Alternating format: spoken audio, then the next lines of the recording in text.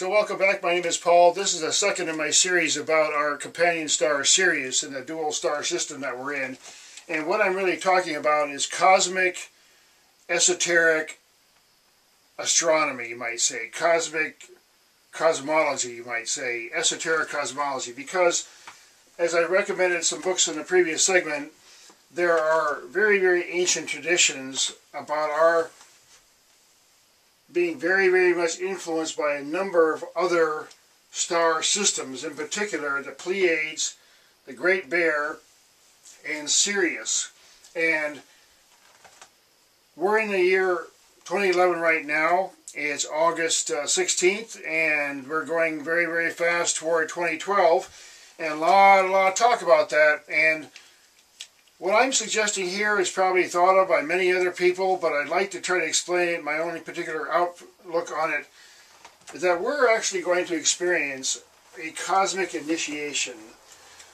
What happens is, individually, there's a story in a great myth called the Great Hero, and the Great Hero is symbolic of a sun or a universe or an individual, and there's a journey of creation, a journey of consciousness, and so on that goes on. And it's all cyclical. It has to do with cyclic motion and the movement of energy and the way we have consciousness, the way everything works, the reason we can have brains and memories and dreams and psychic experiences and all kinds of phenomena and science and all that stuff. There's some mechanism that makes it all work. God has a mechanism, and it has to do with the stars, with the cosmic energy, because that's what's out there. You know, that's where we're in. We're in the soup of this cosmic energy. And what I'm getting here is that in the very near future, all the talk about Nibiru and all the talk about the comets, I really believe that we're getting very, very close to the threshold. An initiation is in alignment, in a magnetic alignment. Our Earth turns back in retrogression, in retrograde motion with precession, and the sun is going around, and at some point it's expressed in esoteric literature as an initiation. It's an alignment, it's an increase of light, it's a flow of energy, it's a cosmic exchange of beams. There's a function here, and the sun and Sirius get just close enough, and then they start to speed up and speed up and speed up and speed up. And I believe the Mayan calendar and all the ancient old calendars like the Hindus were talking about incredible cosmology, just incredible stuff. That actually, in fact, not only does our sun go in a very big roundabout here, then we have Sirius has a sun, another star that goes around it, you know, white dwarf star that's a collapsed but an incredibly powerful star, and that goes around that about 50 years, every 50 years. And so what we have here is systems after systems and interplaying systems that do this chakra motion. This is the cosmos. This is the spiral eternal motion. Spirals make energy. They're generators. The planets are generators. The suns are generators of intense cosmic rays and beams. And I really believe that our Earth is going to shift the magnetic pole for sure, and there's a very good chance that it's going to shift, at some point, it's going to shift the physical pole, depending on how the magnetic field is all set up. It all depends on some various factors, and I don't know enough to say anything definite. But as Sirius comes closer to us, and don't forget, Sirius has all this other kind of stuff around it too. I mean, we have comets way, way out there. We have some comets that come in now, thousands of years they go out and back. And man, if this is like thousands of years, then what do you think Sirius is? Sirius is so much bigger. It's got a lot of stuff going on around it. And the talk of Nibiru, I believe, there's a number of things that could happen. One is we're going across the galactic equator, and that by itself is bringing more energy. But when we also have, in addition, Sirius getting closer, and all the stuff that's around Sirius is starting to interact at certain points. Now, there's all these proportions that the ancients told us about in this big cycle.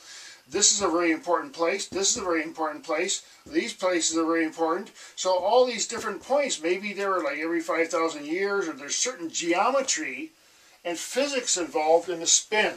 that has to do with shifting things. And it all is this cosmic flower unfolding and folding like the petals of a lotus. It's a cosmic lotus. Our sun is like the center of a flower. And around that flower, these unfolding, circling things that are electric in nature and mechanical, and they're cosmic. They're just spinning around doing all these things.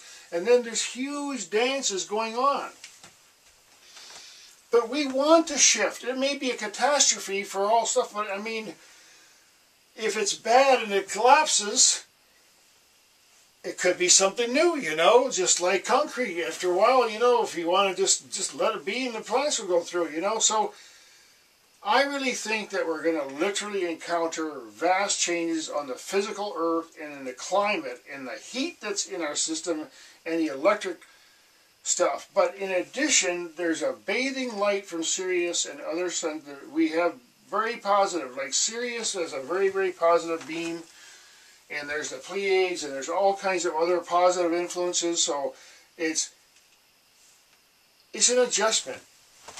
You know, some people, they go to a chiropractor. It may sound funny, but if you think about, well, something's out of alignment, and then all of a sudden, you know, you have to apply some, you know, some force there or something, a little bit of pressure, and then boom, and you're back in shape, you know. And if the earth has been out of whack, I mean, there's a chance, and I don't know what this legend is true or not, but they used to have 360 days. And it's literally possible for the Earth to have changed its orbit in such a way, or changed its spin, over the past 12,000 years. It could have shifted, it could have changed its spin, it could have had longer days, and they had to recalculate everything. And if they said, okay, well now our calendar's all off and screwed, you know, the weather's all changed, now we got to recalculate.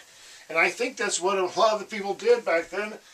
You know, 12,000 years ago, they had to totally recalculate, okay, well, when is the next, now the cycle is this, okay, and that's been well established for a long time now. So now we're in a very, there's certain things that happen, and it's about math and geometry and the movement of energy, electrical pulses and forces that make the system work. Now, I really think that as far as preparation, I mean, I'm serious. I think in the next 1.5 years, it's going to be more and more obvious.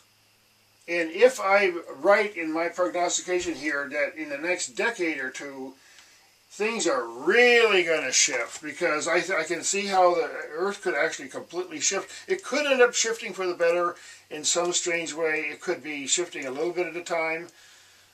Maybe the magnetic field will shift first. Crack. Okay, well that's shift. Okay, maybe it'll get into a more harmonious nature. Now, if we're having a horrible, if we live in a horrible magnetic spin like we do, people live in cities and all those electrical waves going on and horrible stuff, and people live in that. And if that were to crack open like an egg, and then the balance of the natures and Earth's natural, Earth gets a cosmic adjustment and say, ah, okay, you know, now Earth can breathe a little bit here. That's what it feels like.